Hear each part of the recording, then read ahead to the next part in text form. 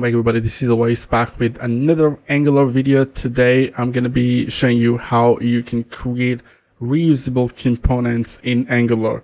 Now on the screen you can see I've got three models.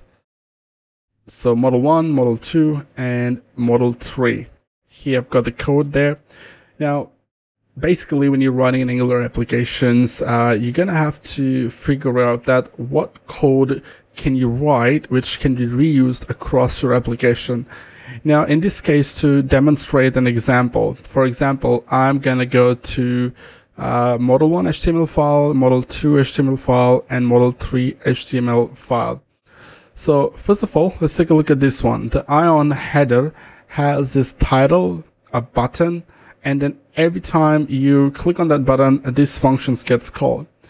Now this will take me to model1.component.ts file, and I have this function here. Now the same function exists in a model2.component.ts file as well. If I open model 3, it has the same function. Now you can see we are repeating ourselves. Now in the model, the content might be different, okay, but the header is always going to have this title and a button. So if I click on a model, I've got this title and I've got this button which calls a dismiss model function. And keeping that dismiss model function in our component TypeScript file, it's basically making me write it again and again. So if I have like 10 more models, I will have to inject this model controller. Also have to write this dismiss model function. In this video, we're going to take a look at how we can reduce our code and create a separate component which will act as the header. And that way, we'll only have to write this dismiss model once.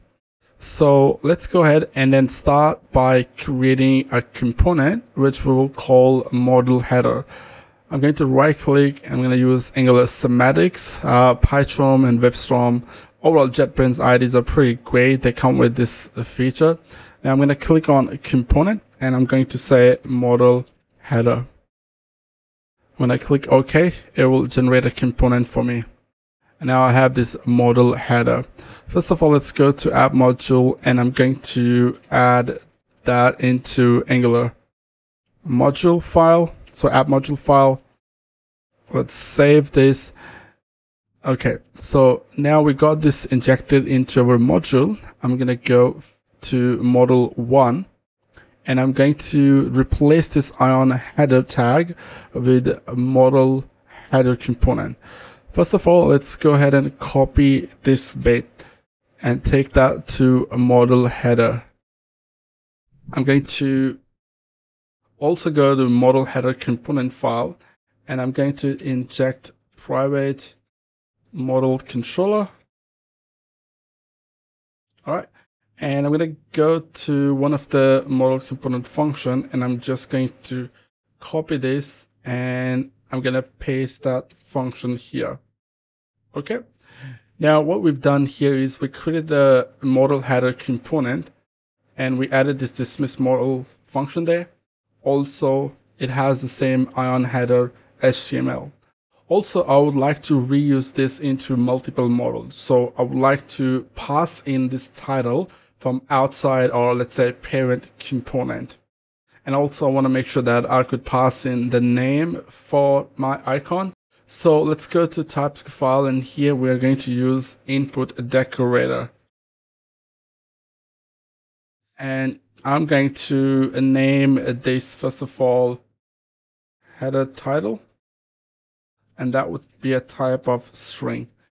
And then I'm going to use another input decorator, also icon name, and that would be string as well. Now I'm going to go to, let's just close some of the files here. So keep this clean. All right, so here I'm going to replace this text and use header title, and then for icon name I'm going to use this syntax from Angular and I'm going to use icon name. Okay, and we can also add more functionality by saying, hey, which slot that I want to use. Right now it's just a start. Now we got this toInput decorator, which will take the value from its parent component. And then we got this dismiss model function. Now let's reuse this model into our model files. So first of all, let's go and replace that ion header. Okay. And I'm going to use a model header component. Now this would expect header title, and I will just say model 1 title. Okay. And then it's going to expect the icon name. So for now, we'll just do close. Okay. Now let's try this. Let's refresh. Click on this model 1. Now, as you can see, it has a model 1 title, but no icon. So we have to wrap that in a single quotes as well. Okay, so if I click on the model and click on this cross button, it dismisses that. Now, in this case, what we have done is we converted that, ion header and long code into just one line. Now, when I'm using this ion model, I'm going to go to component folder, component 1 TypeScript file, and get rid of this function. Now, I don't have to inject a model controller just to dismiss the model, because maybe you don't really need to dismiss the model in your ion content of a model. So if I just close this by clicking on this button, it still works. Now, same thing, I'm going to go to model 2, and let's get rid of this as well. Okay.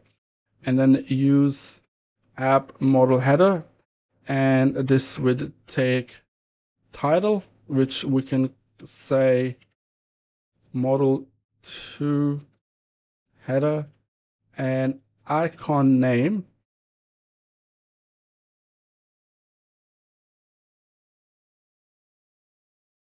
We can give it, for example, I'm just gonna do lock. Let's save this now, and let's take a look at model 2. Now there's no icon called lock, so I'm gonna go to the browser and I'm gonna go to this website, Icons, and find some icon. So let's just use this one, and that is I don't know what is it, but I'm gonna use this name. So let's copy this and paste that there and get rid of this. Now I'm going to go to my app, click on model 2, and now we have that icon there. Okay, so again, I will go to model 2 component and get rid of this dismiss function, which is not required anymore. Let's save the file, and same thing we're going to do with model 3. But one thing I want to show you why I had to wrap this into single quotes, because I'm using this template syntax. So if I just get rid of that, I don't need this single quotes now, because this is just a straight up value that we're putting into it. Okay, so let's close these two files, and we're gonna go and open model 3. And now here this dismiss function, which is, we're repeating ourselves. So we'll do app model, and then I'm gonna use this icon name.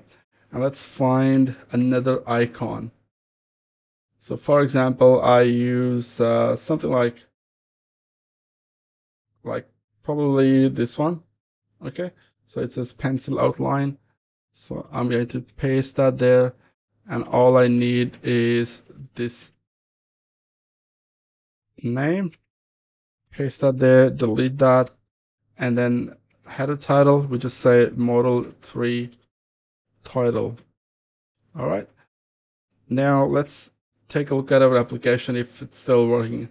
So I've got 3 models, but all of these models are using this model header component. So basically, I had to write a dismiss model function in all of 3 models, which I don't have to do anymore. Now, if you're working in a bigger team, once you have created this reusable component and everybody using that throughout the application, which means if there is a problem, it will be in your model header, and it's easier to fix and debug as well because there's only one place that you're gonna have to search for an error.